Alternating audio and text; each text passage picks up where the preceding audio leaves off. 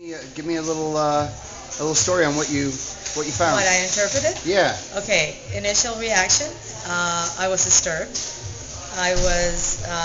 It made me afraid initially. These people are getting out of hell. They're like fighting for something. Their faces have anguish, their faces have fear.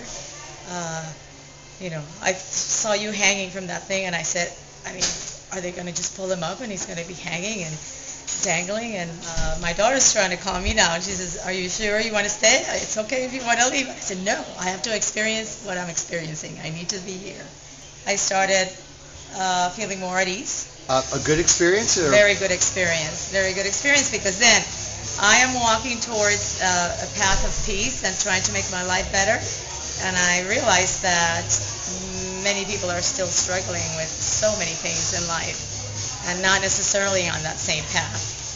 And, I have a theory or a belief that about faith and jumping from, into the abysm and having that something is going to hold you at the bottom. Yeah. And when you were trying to get up the ladder and there was nothing there. Yeah.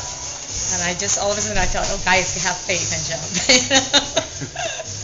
It was a great experience, though. Very, very wonderful. At my age, wonderful. I'm 61, and I tell you, it's the first time I've seen anything like this. I congratulate you.